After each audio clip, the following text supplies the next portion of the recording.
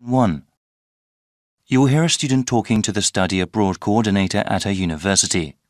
First, you have some time to look at questions 1 to 4.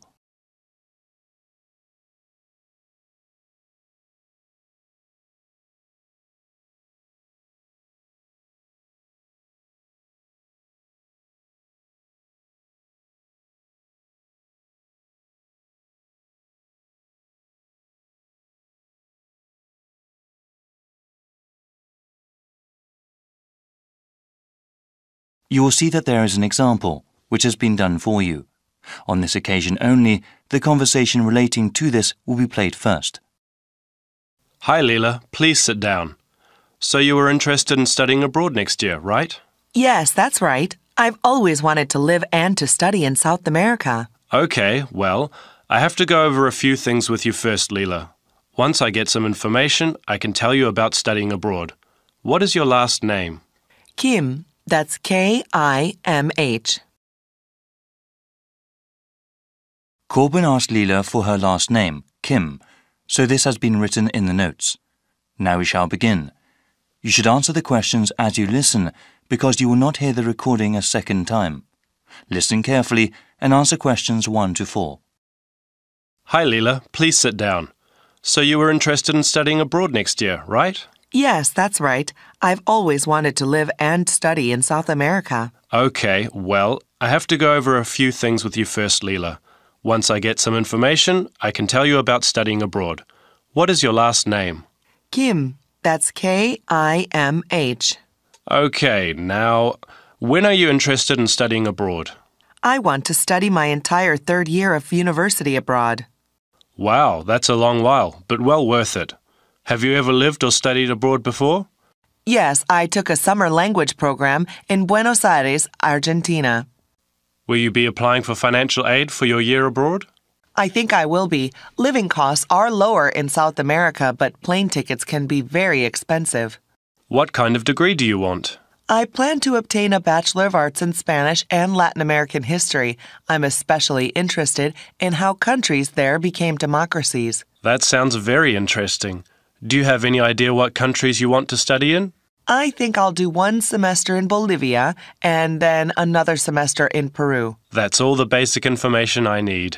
Just ask if you need anything else. Before you hear the rest of the dialogue, you have some time to look at questions 5 to 10.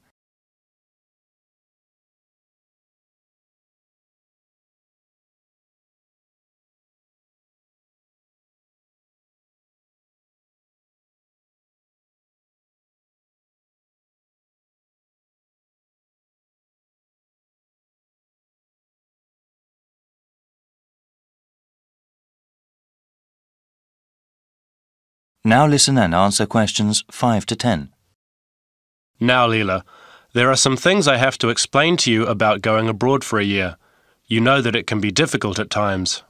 Yes, actually, I had a friend who went to China for just a semester. She said the language barrier was quite a problem. Actually, not only is there a language barrier, there are also cultural differences that can make living or studying in another country very difficult.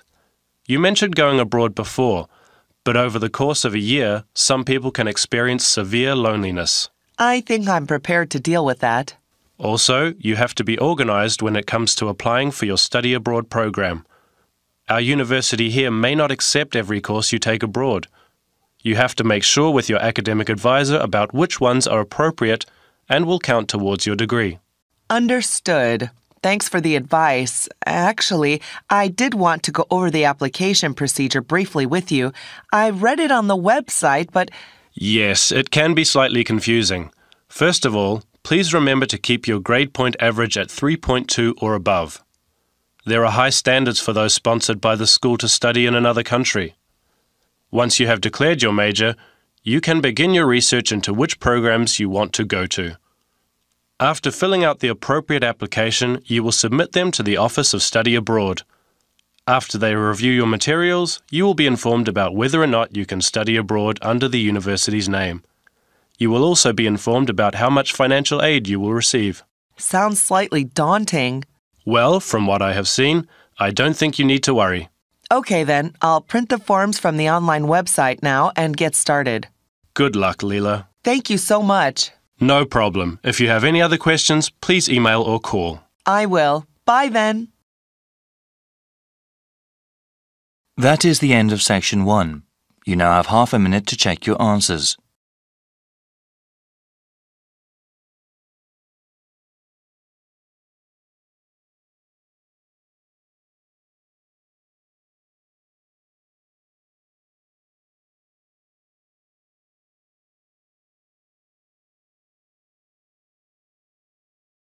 Now turn to section 2.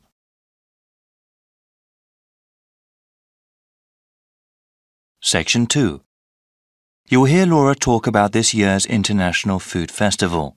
First, you have some time to look at questions 11 to 14.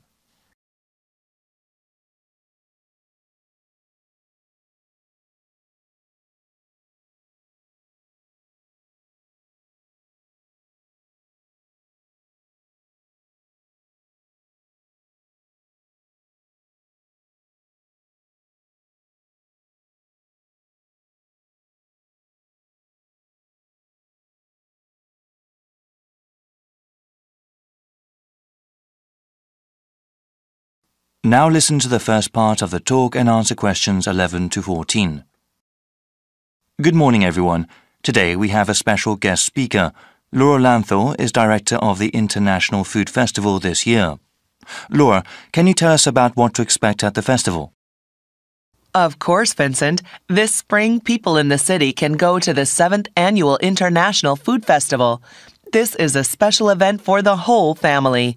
I do have to tell you, though, we are holding it at a different date than before. Easter is exceptionally early this year, and if the festival were held as usual, it would have fallen on the same weekend. This year, the festival will be held on the first week of April, before Easter. The festival will be held at the Walker Field grounds and will be divided into 4 main areas. There will be a Western food area with authentic representations of European cuisine. There will also be an East Asian section with chefs and products from Japan, Korea, and China. A South Asian section will have food from India, Vietnam, Thailand, and Indonesia.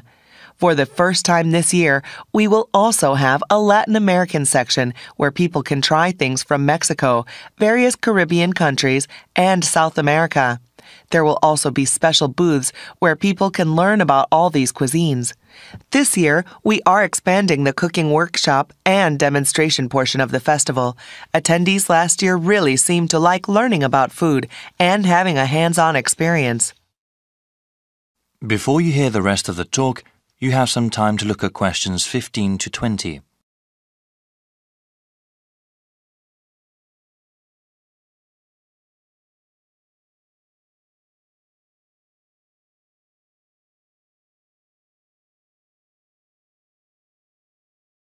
Now listen and answer questions 15 to 20.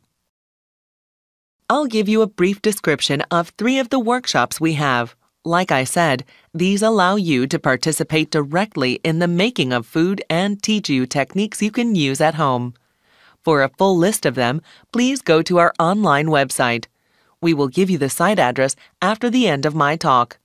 You will also find there the procedure to pre-register for the workshops. Pre-registration takes place when you buy your festival tickets and is highly recommended. Non-Western food has become increasingly popular these days, and many people are interested in how to cook such food at home. Such cuisines use a variety of different spices, ones that aspiring cooks might not be familiar with. Therefore, our world tour of spices is a good introduction to the flavor profiles of other cuisines. I would recommend it for adults who want to seriously learn about cooking. Small children might not take to the more exotic spices. One workshop that is meant for children is Candy Adventures. They're traditional activities like making gingerbread houses. Other activities teach basic decorating techniques, including the proper use of coloring dye. Kids can also learn how to make flowers and other objects out of cake frosting. We understand the concerns of parents regarding their children's health, so everything used in this workshop is either sugar-free or uses acceptable sugar substitutes. Lastly, we have a workshop that is suitable for the whole family. Salads Forever is a workshop for everyone interested in healthy eating. There will be different kinds of salads that people can try and demonstrations that show how to make them. Salads have grown in popularity these days and are a healthy addition to any diet if prepared the right way. The workshop will also teach how to make healthy salad dressings. I'm afraid that's all I have today. Please visit the festival website for more details. That is the end of section 2. You now have half a minute to check your answers.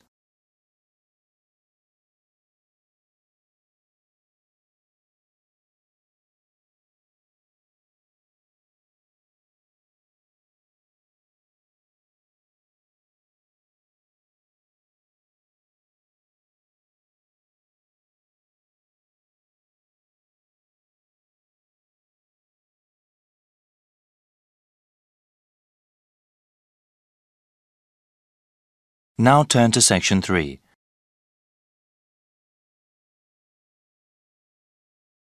Section 3. You will hear a conversation in a continuing education institute's office. First, you have some time to look at questions 21 to 25.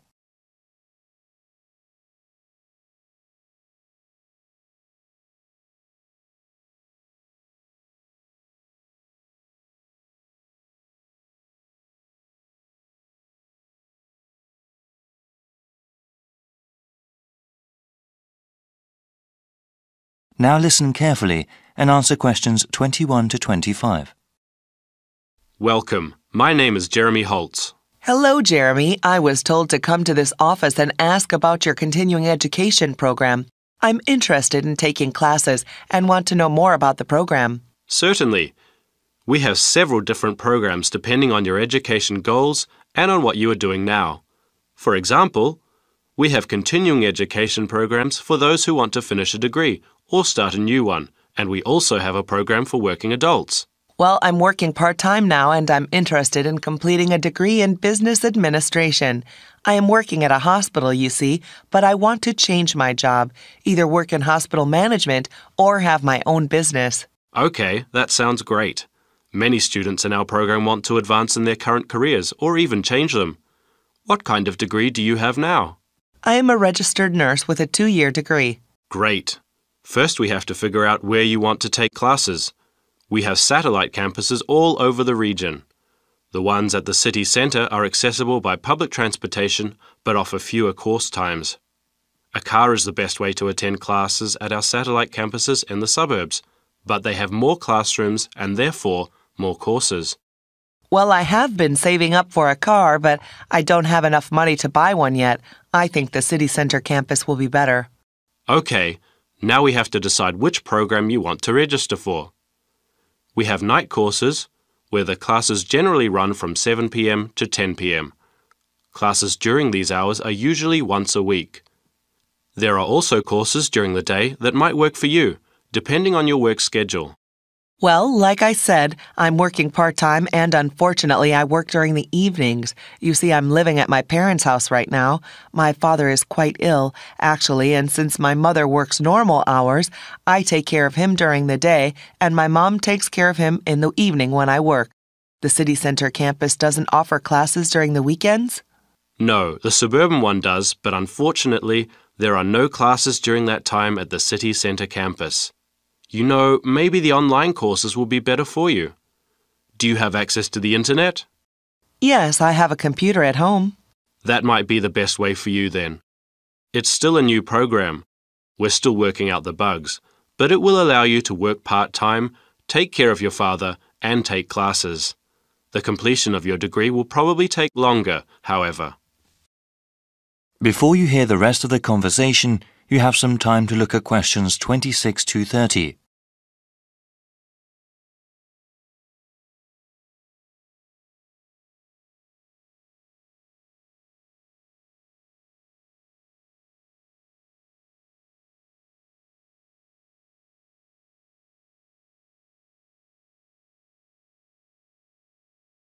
Now listen and answer questions 26 to 30. So, how exactly does this work? I'm slightly nervous about studying again. It's been years since I've been a student. Yes, it can be a bit daunting at times. Continuing your education and improving yourself are well worth the effort. Actually, before you start taking online classes, there are several refresher courses that you are required to take. What kind of courses are those? These are especially made for the returning adult student. We understand that education is just one of a number of priorities for those that take classes with us. The refresher courses teach you how to manage time and juggle between different areas in your life. Techniques like writing down your daily schedule and ways to avoid procrastinating are talked about. Also, there is one course that reviews basic study skills, like the most efficient way to read the course text, as well as basic academic writing. I think that would be really helpful for me. I enjoyed studying when I was going to school, but I definitely need some tips on how to manage my classes along with the rest of my life. Many students I've seen are in a similar position.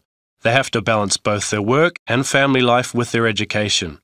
It's not easy, but it is very rewarding for the ones that finish their education all the way through. Okay, so how do I register for the classes? You need to go online to do that. I will give you a brochure with the appropriate web address. You can choose which course modules to take online. You can go through them as time allows.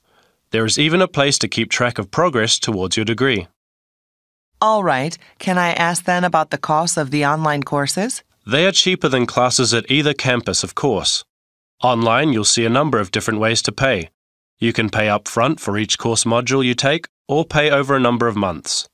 The latter method of payment will probably be better for me. Are the textbooks and other course materials expensive? No, not at all, actually. With all online courses, the relevant materials are included free of charge. They are available to download after you register. That sounds great. Thank you so much. No problem. My contact information is also in the brochure. That is the end of section 3. You now have half a minute to check your answers.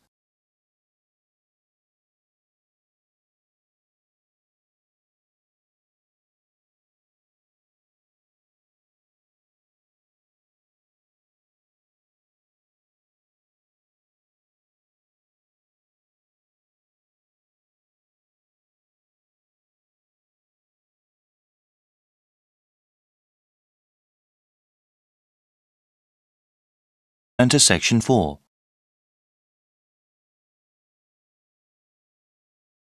Section 4.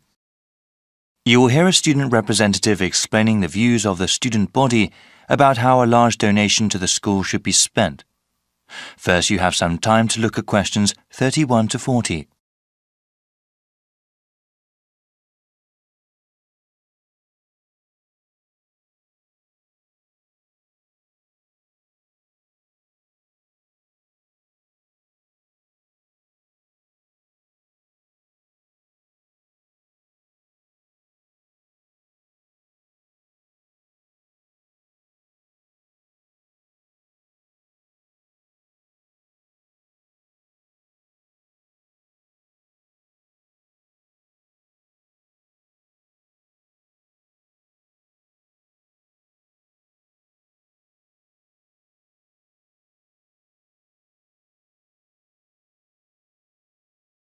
Now listen carefully and answer questions 31 to 40.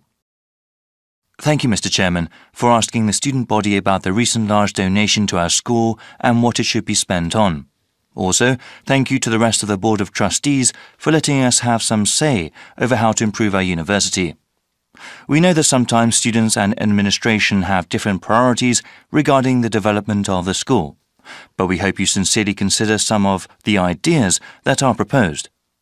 When the estate of Paul A. Modrib announced that he had left over $50 million to the school, the whole community was quite ecstatic and very grateful for such a generous gift.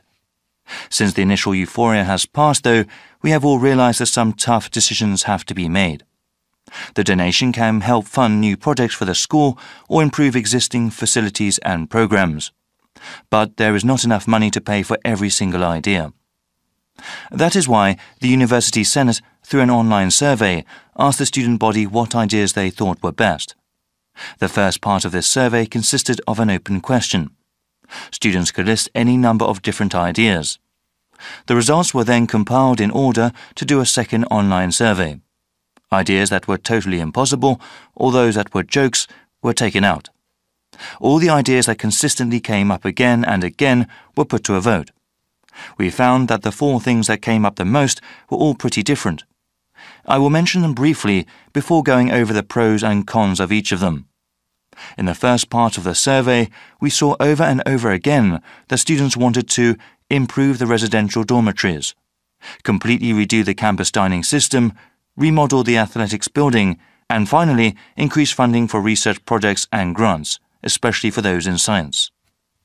Obviously, there is not enough money from the donation to pay for all those ideas, so we have to prioritize.